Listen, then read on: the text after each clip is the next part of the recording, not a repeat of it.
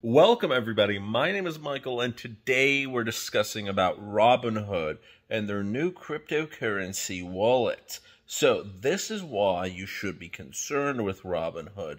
Let's take a look into the past. And remember last year when they were kind of a little iffy with Dogecoin and various stocks that were being pumped, if you remember the GameStop AMC trend? Well, just like Coinbase, they've done many shady things, except now they're going a little bit deeper into cryptocurrency. And it's not just the fact that they could limit trading that should be taken, with a grain of salt. Anything that comes out of their mouth, you wouldn't want to trust them fully because, hey, they might just limit you. There's also another thing. They say, they actually lie, that they won't make any money from your trades, that everything is free. Well, not exactly. You see, there's an artificially wide bid-ask spread. So, let's say person A wants to buy Bitcoin at $100,000, or $20,000, or $50,000, or whatever the number is. Now, they end up purchasing this Bitcoin, and it doesn't cost them anything. However, it is marked up artificially high, because they're purchasing Bitcoin from another individual who isn't selling for that price. There's an artificially wide gap. Now, it could be $10 difference, it could be $5 difference, it could be $100 difference, but whatever the difference is, Robinhood is pocketing that. So if you're purchasing, say, for $100,000 from person B, but person B is selling it for $99,950, that's a $50 difference.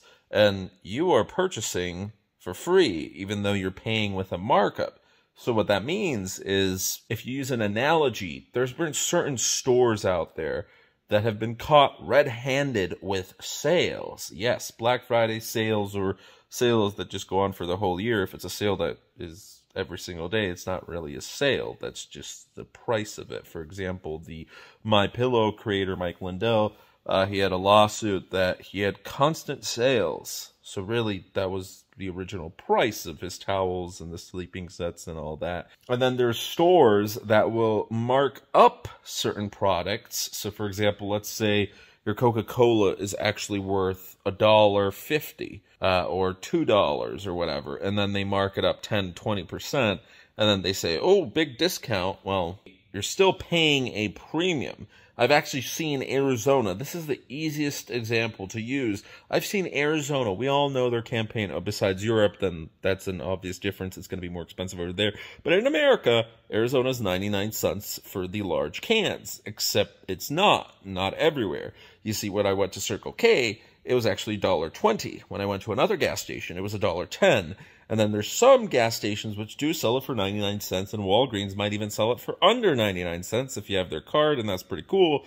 But there's always that little markup somewhere. So now let's take a look at Robinhood. And let's say there's millions of these trades, and there's millions of these traders out there.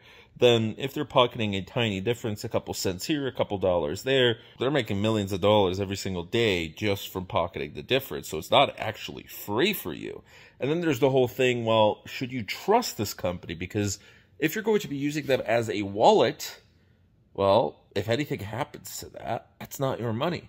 It's not fully yours. It's Robinhood's. So they've taken a page out of Coinbase's book where they have routine scheduled maintenance, especially when certain stocks and cryptos are extremely volatile. And at these very moments, people want to sell or purchase and they're unable to.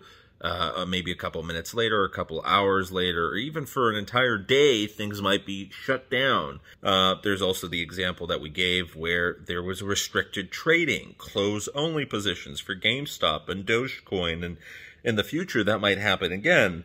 And then there's the whole issue with, well, do you really want to trust a company that, first of all, is lying to you in the first place, and they're still making money off of you, and you're overpaying for free Bitcoin trades? Well, there's plenty of other options out there. It's just that many people are going to become complacent, and they're going to go to Robinhood, and they're going to go to Coinbase, and they're going to love it. They're going to say, wow, okay, you know what? It does have its issues, but at least it's so convenient. Well, it's just like you're paying for that premium of conveniency everywhere else in your life, except you're losing money slowly and on a day-to-day basis. That's going to add up to quite a bit. Regardless, it's your choice whether you'd like to use Robinhood's upcoming cryptocurrency wallet. I would advise against it. I do not use Robinhood. I have used it in the past, only slightly, and I didn't like what they were doing. I decided, due to their actions, I will never use them again. I don't want to trust a company that is on the same level as Coinbase is. And I don't use Coinbase because I've been banned from it. But I will continue to report any negative news that I see on these two companies because I want to make sure that no one else is getting screwed over. Whether it's $100, $1, or $100,000, there have been enough cases with both of these companies, and I'll admit there's no perfect cryptocurrency exchange or wallet or company out there. There's been a lot of issues. However, if you compare one company, which has 98% of the time, running servers, everything's fine. There's a couple complaints here and there, but for the most part, 4.5 out of 5 stars, to, let's say, Robinhood or Coinbase or et cetera, where, maybe quite a bit more complaints, quite a bit more people who have been banned or frozen money or lost their entire savings or glitches or maintenance servers, and they're nowhere near Company A. Well, it's an easy, obvious choice. So, thanks for watching. Have a good one. Bye. Check that out. My car is literally connected to the ground. Yeah. A little frozen.